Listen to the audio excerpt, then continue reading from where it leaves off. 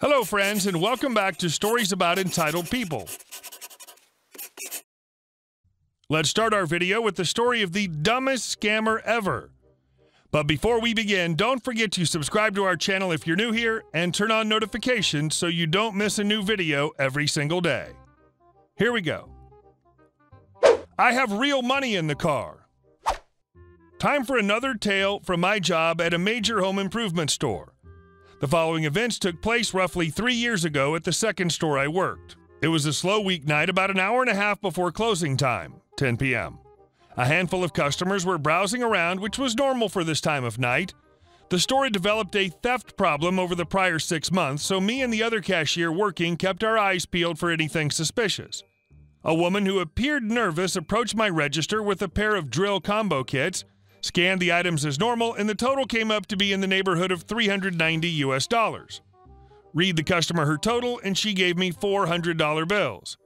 As soon as I touched the bills, I knew they were counterfeit. I told the customer, wait a minute, and signaled my head cashier to observe the bills. The drills were not in reach as the other cashier was removing the security devices at the adjacent self-checkout station. My key for the devices had been misplaced. Management, in their infinite wisdom, did not provide counterfeit markers to the cashiers. The light method was the only way for us to check bills. After holding each bill to the light, me and my head cashier reached the obvious conclusion that they were indeed a photocopier job. I immediately returned to my register to follow up with the customer. CL is counterfeit lady. Me, ma'am, I'm unable to accept these bills as payment. They're counterfeit. CL, that's not possible. My bank just gave me these bills. Me, again, I can't accept these bills. Do you have another form of payment you'd like to use? CL, hold on, I have real money in the car. Let me run out and get it, and I'll be right back in to pay. With the counterfeit money still in hand, I watched the woman hop into the passenger seat of a vehicle that promptly sped away, cleared the transaction from my register, and immediately sent the bills to the cash office. A couple days later, the lady who worked back there congratulated me on a good catch and informed me the bills were handed off to the Secret Service for destruction. Nice try, counterfeit lady. Better luck next time. Maybe try a base material that's more convincing than construction paper? I have real money in the car. Wow, it never ceases to amaze me how stupid people can be. And our next story. Customer thought we were wasting her time. So I work as a mover for a very small moving company. My boss, let's call him Mike, is a really nice guy. It's really just a two-man operation, with me working as a subcontractor under him with a few regular guys we call in for bigger moves. It's really physically demanding work sometimes, but typically our customers are super nice and the pay's pretty good. Most people are just happy to have someone else to lift their heavy stuff and get it into a truck. And we're always super careful to not cause any damage to the buildings we're moving in and out of or the items we're moving, which most people appreciate. Not this lady, let's call her Darcy. So Darcy booked a move with Mike and told him she had a small storage unit she wanted us to load up onto a 20-foot truck. We said no problem. As the date of her move approached, though, so did a huge snowstorm. Days before her move, the news started reporting that the weather was expected to take a severe turn for the worst. Not uncommon for the time of year in our state, but also something not to be trifled with. We called Darcy a few days before the move to see about rescheduling to avoid the storm, and she said she absolutely had to move that day. No other days would work. A lot of, probably much smarter, movers would have canceled, but after talking, Mike and I thought it was no big deal. We move in the snow all the time. Just meant we'd have to dress appropriately and be extra careful not to injure ourselves or damage any property. Cut to the day of the move. We get to Darcy's storage unit, expecting a 10 by 10 by 15 standard storage unit full of your usual stuff, based on what she'd indicated on the phone, and loaded into a 20-foot truck. That's a pretty easy job to get done in the 2 hours she'd already prepaid for. As we pulled up, the snow was already coming down pretty heavily, and the first thing that made us nervous was the truck. Instead of a 20-foot truck, there was a huge 26-foot truck. Darcy greeted us by the truck and showed us the storage unit. Darcy, okay, so this is our unit. We shut down our business and I'm moving it out of town to pursue other opportunities, and I need all this loaded up in 2 hours.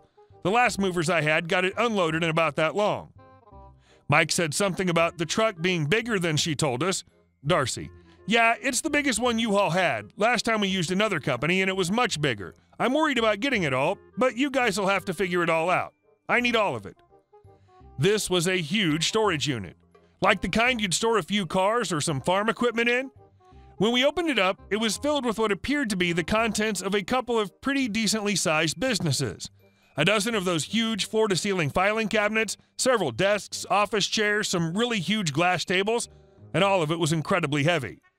Now, our company's safety guidelines for weight limits are 100 pounds per person lifting an item, but there's no real practical way to enforce that in the field, so we usually wind up using our best judgment, even if the item is over that limit.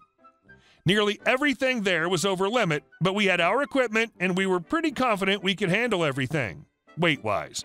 Mike and I are both pretty strong, but in my estimation, this was definitely going to take a bit longer than 2 hours.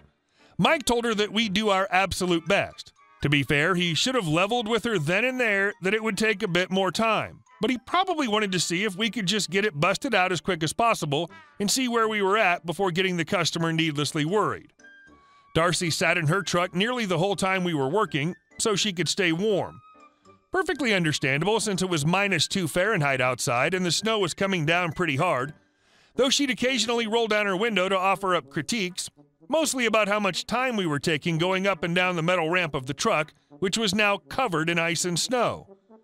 About an hour and some change into the move, Darcy gets out of her truck and starts chatting with Mike about her previous movers, how they did cause some damage to her stuff, but they were so fast.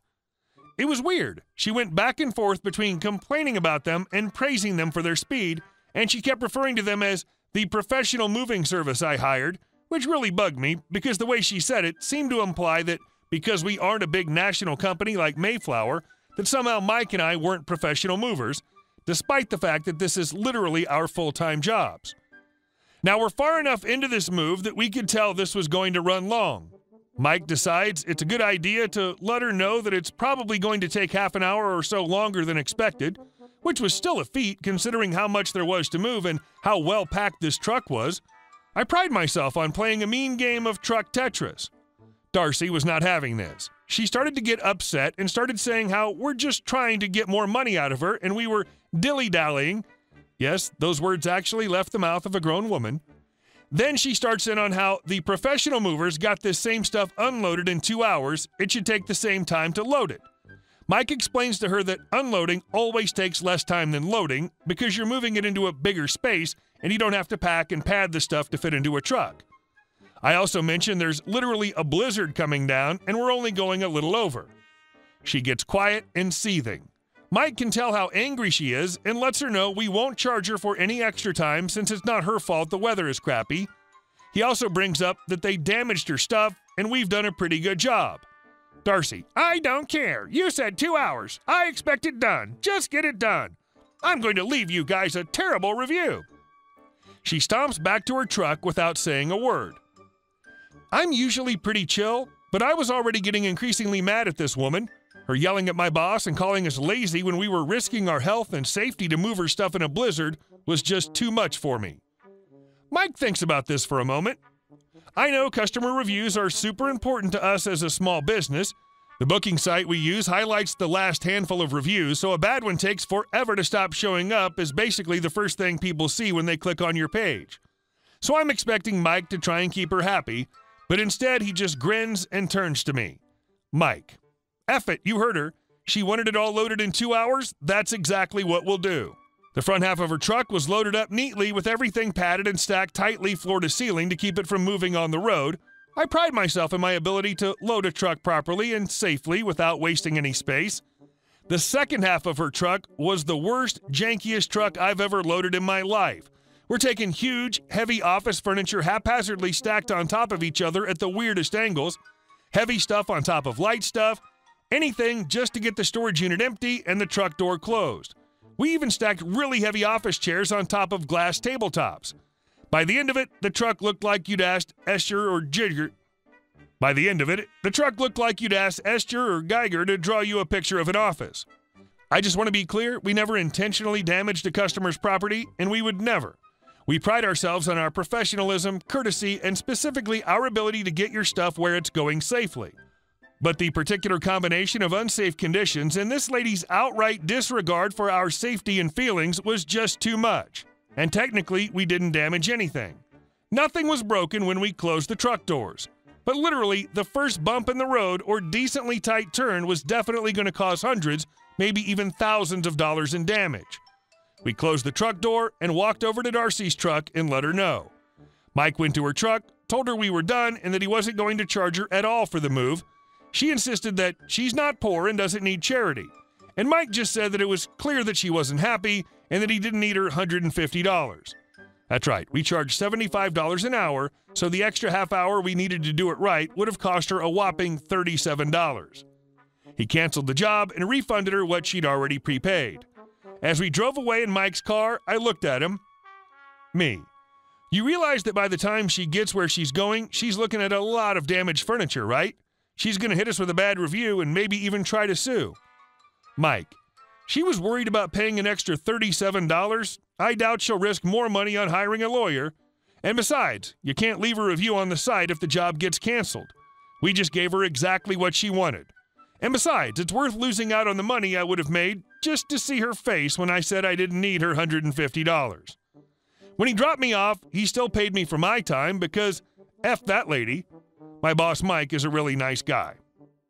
Oh, how I would have loved to have seen her face at the end of that move. When the truck door opens and she sees whatever goods were damaged in transit. Hey guys, thank you all for watching the video. I'll see you in the next one.